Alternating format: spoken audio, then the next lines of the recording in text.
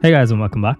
It's been a while, I know, but I got a lot of questions on using different kind of themes, using different extensions. So I'm working on a really cool visualization course that a lot of people have been messaging me about. So have a link, check out the link for that in the description.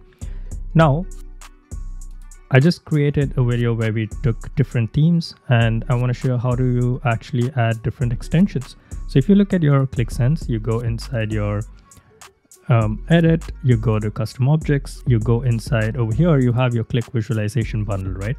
So these are actually extensions, but they're made by Qlik and it kind of comes inbuilt. And over here you have some extensions, and these are custom made extensions that you can actually add. So where do you find these extensions? I looked at garden.qlik.dev. So Qlik developer garden, where there are a lot of user submitted extensions over here that you could use automatically. But there are also different sites that you could use. There are a lot of companies that have, built their own extensions for specific needs like finance dashboards, Gantt charts, and so on. A couple of them are paid, a couple of them are free. Check them out. I'll have the link for all these sites as well. And let's download one over here. So I'm in the Qlik garden. So let's just select one. Let's go to code. Let's go to download. And now I have it downloaded.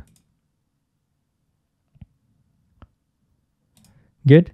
Next, what you have to do is you go here, you go to your administration, and inside administration, you have something called extensions here.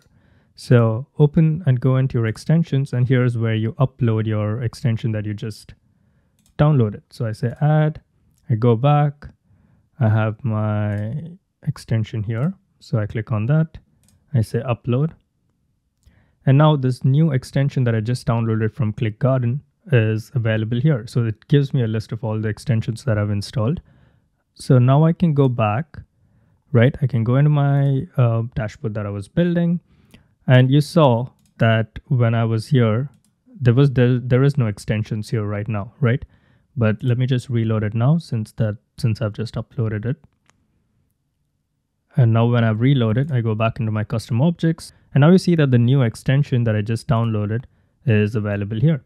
So I can drag and drop this here and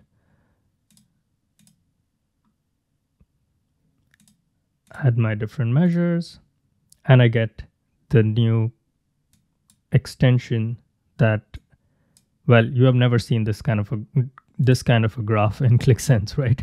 Because this is a custom made extension that helps you build this kind of a different kind of chart. So if you actually look at all of them, there's quite a lot that you could download. There are some really cool ones and some not so impressive ones. So have a look.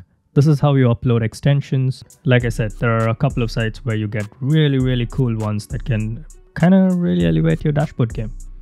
Pretty darn cool, right? Yeah, super simple. You do it. I just got a lot of questions about it, so I thought I'd just address it. Now, if you're interested in building really cool dashboards like this, like which is super dynamic and yeah, in which you can do a lot of things, check out the link in the description below. The first few get something really cool. All right, sign up. Super appreciate it. See you in the next one. Peace.